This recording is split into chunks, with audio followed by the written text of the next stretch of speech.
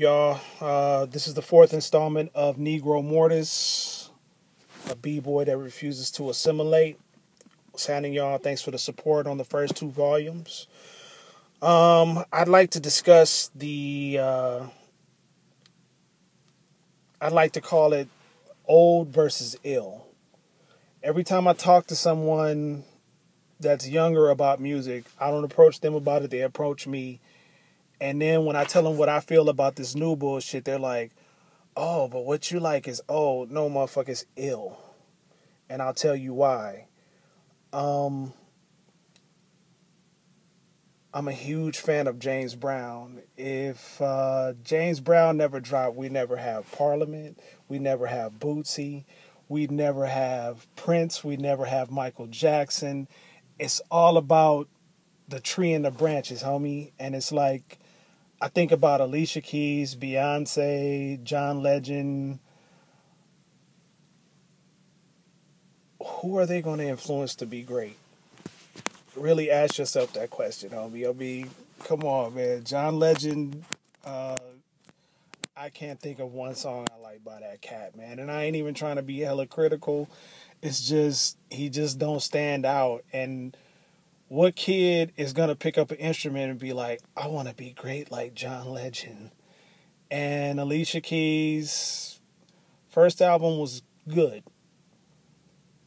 She has never had an album that good since. Everything she has released has gotten worse. And in the 70s, it wasn't no big shit to sing and play piano.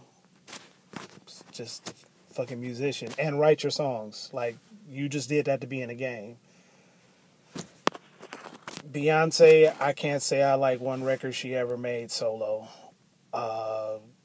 Nice looking girl, nice body, hell of a businesswoman, but I don't understand why any millionaire would be throwing her pelvis in front of crowds of millions and shit, and she's a mama and a wife. Like, chill. You know, I don't mind looking at your pelvis. It's quite great, you know, but I just think of, I mean, you're not Trina. Trina needs to do that shit to pay the rent. You don't.